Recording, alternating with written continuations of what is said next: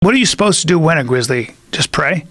Well, if it's a female grizzly, you are literally better off letting her fuck you up. Right. You just curl up in a ball. You're supposed to put your hand behind your neck, lay in a fetal position, and don't let her get access to your organs because she wants to chew your organs apart. Jesus. Yeah, it's one of the reasons why it's really important to have a strong backpack. If you have a strong backpack, she'll fuck up that backpack while you're on your on your knees, curled up in a fetal position. But that's assuming you can survive that. She's probably going to break your arms. She's probably going to snap your legs, bite into you in ways that you can't imagine the kind of force and power she can generate.